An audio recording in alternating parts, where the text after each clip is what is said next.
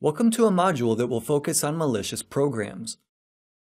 As we've discovered in the previous module, a session is the last security boundary that Windows provides. Everything that ranks lower, all processes that you run in the context of a session, you do at your own risk. In this module, I'd like to take a look at the threats related to the fact that a process might have unrestricted access to other processes in a session.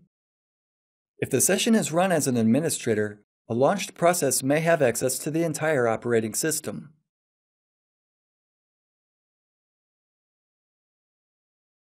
The first category of malicious software I'd like to analyze are Trojan horses. The term Trojan horse is often misapplied. The press and media are the biggest culprits here. It's often mentioned in the news that a Trojan horse was detected or made it possible for intruders to attack a system or connect to a victim's computer. Actually, to be precise, it's the so-called backdoor that enables an attacker to obtain access to a targeted computer. The role of a Trojan horse is to conceal itself as another program. It's a user-targeted attack. And even if you remember to update your defense mechanisms, have a top-shelf antivirus and the most expensive firewall, this doesn't matter with Trojans. If you launch a Trojan horse, your operating system will allow it to execute. It's an example of a social engineering attack. And since there are automated tools for generating Trojans on the internet, this attack ranks among the most dangerous. We'll use here a rather old piece of software created in 2003 or 2004 by Tatya, a Turk who went on to sell the tool online. The tool came in two versions. Besides a demo, a free version, there was also a commercial version of the tool. Its creator disappeared from the internet after some time. Tatya's last blog said that he wished the program had never been developed and that he hoped that it would only be used for non-malicious purposes. Tatya now probably works for a government institution, or the institution took care of him in some other way. The program shown in this presentation is simple and quite old. Professional tools for creating Trojan horses offer a much wider variety of features. And they're even more easy to use. This is why running an untrusted program is connected with risk. Various commercial reports indicate that a large portion, perhaps even 50%, of binary files shared over peer-to-peer networks and the like, and at least 10% of files shared on websites are modified and have Trojans or backdoors added to them. Let's explore how easily Trojans can be created.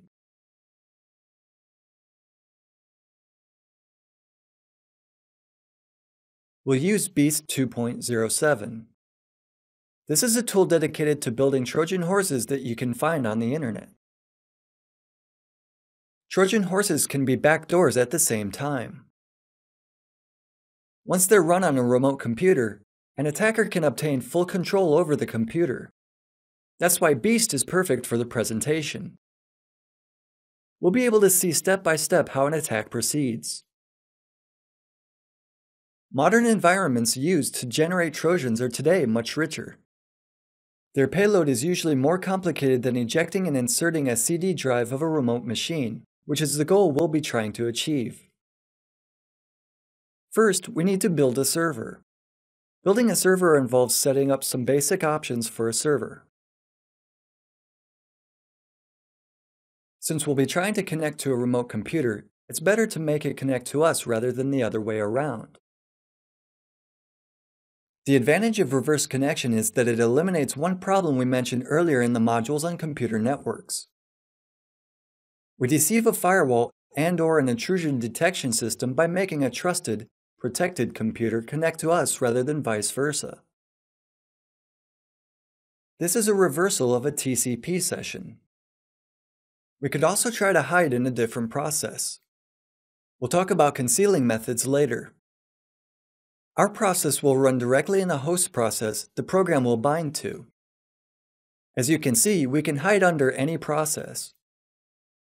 We can also create a service that will be run automatically. If a victim terminates a program to which we've added a Trojan, the Trojan will still work. Submit the IP address of a computer that's to be connected to by an infected computer in the Notifications tab. This is not the address of our computer, but for example, the address of a computer we broke into yesterday. You can also request the program to send out an email to a submitted address.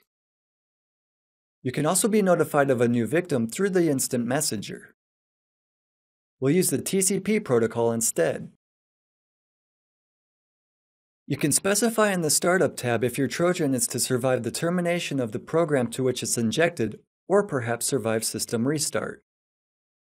Over the next modules, we'll examine mechanisms for automatically running objects during a system launch.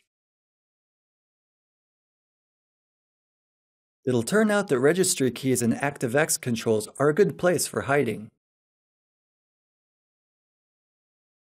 The threat of detection by an antivirus can be lowered by disabling one of over 300 antivirus scanners in the AVFW Kill tab.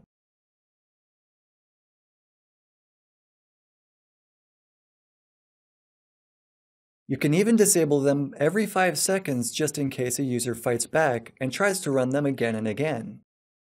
Since XP Firewall was so popular several years ago, it has its own checkbox. You can disable it here without having to go through a list of 300 programs. Another option allows you to enable a keylogger. A keylogger is a program that monitors the sequences of pressed keys on a remote computer.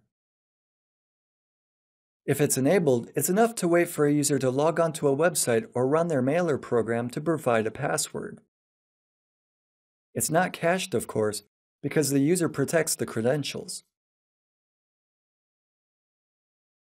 The server is built. Let's now save it. As you can see below, here's what our Trojan looks like. It's not highly probable that a user will decide to run it. If a program that's provided in this manner or found on a website is launched by a user, there's no use talking about system security anymore. Let's try to make the program more slight. We use Binder for this purpose.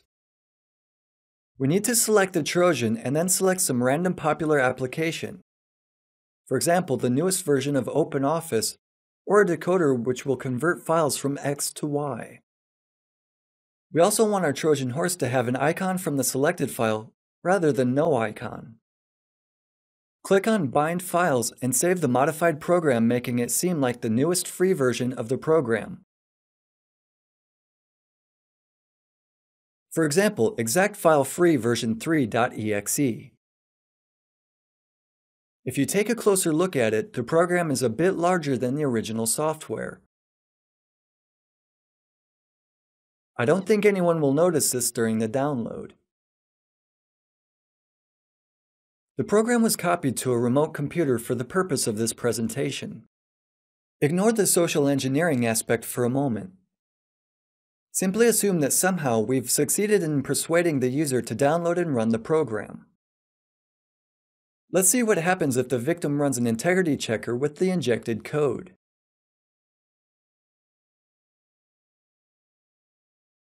To get a better picture of the attack as it unfolds, we'll also show you what happens to the attacker's computer. A victim launches the program, and we'll start our server. In this way, we're controlling 2 machines. Alice and Cecil are the users logged onto the computers. Cecil will become the first target. We'll use the Go Beast button to connect to a selected computer.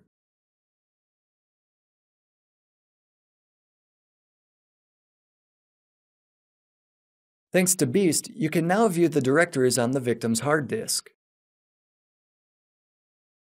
You can download and delete files, change file names, and run processes. You have control over the computer. You can also view the victim's configuration by looking at registry keys. You can also see the programs launched by the victim. The list includes our program.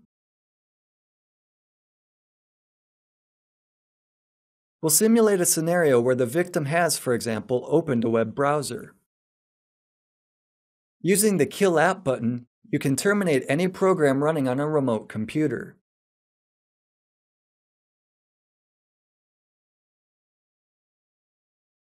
Besides these options, Beast offers many features added for entertainment.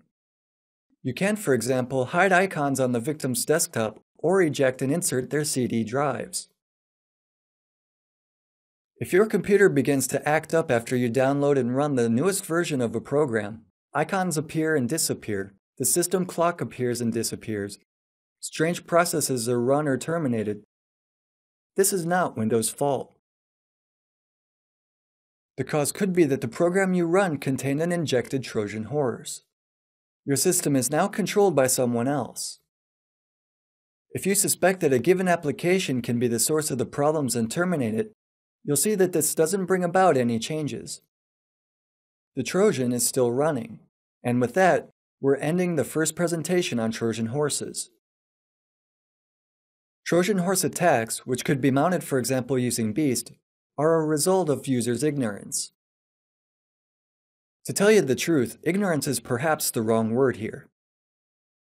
Many people are perfectly aware of the risks related to running files you come across on the internet, but think that since their computer doesn't contain any sensitive or important data, they can take the risk and download some program from the internet instead of buying it. If the price is advertisement pop-ups and warnings, it can be afforded.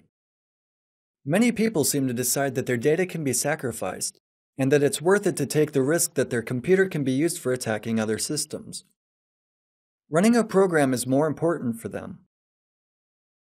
This approach is common, but still is perilous and the stakes are high. Thank you.